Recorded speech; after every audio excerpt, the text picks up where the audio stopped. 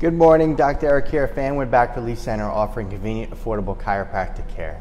Today's Thursday, last day of the week for you to get in for your treatment in our office. We're here from 9 to 12, 3 to 6.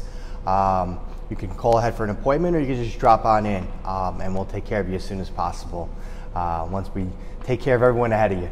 Another beautiful day. We haven't had much rain, lots of sunshine, which is awesome for getting out and biking, walking, spending time with your family, doing things that you love.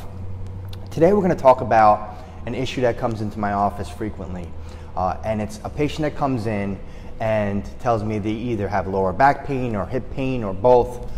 Sometimes they'll even point to their lower back and it's actually their hip, or vice versa.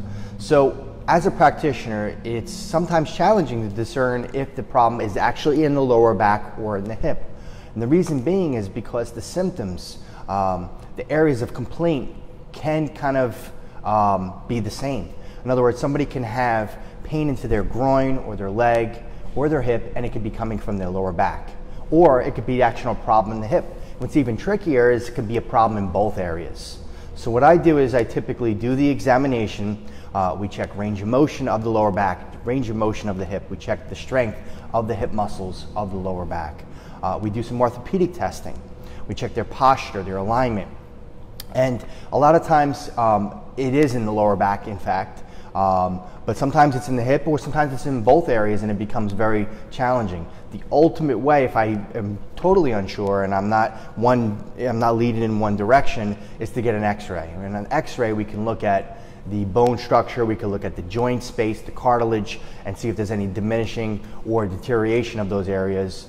And sometimes we send the patient out for X-rays, and we find that they have arthritis in the hip, arthritis in the back, or both. And then we have to treat both areas. But most of the time, upon my examination and doing a treatment or so in the office, I'm able to discern what the area is, and we're able to fix them up pretty quickly. But just keep in mind that the problem in your back or hip could be one and the same. It could be an isolated area, or it could be both. So we always make sure that we check the whole body, check out the lower back and the hip for function, for structure, and make sure things are in proper alignment and moving properly.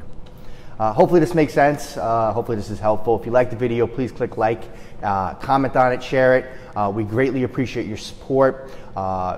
Again, we're here from 9 to 12, 3 to 6. Come on in and we will take great care of you. And I hope you have an awesome day, and we'll talk to you next time. So long.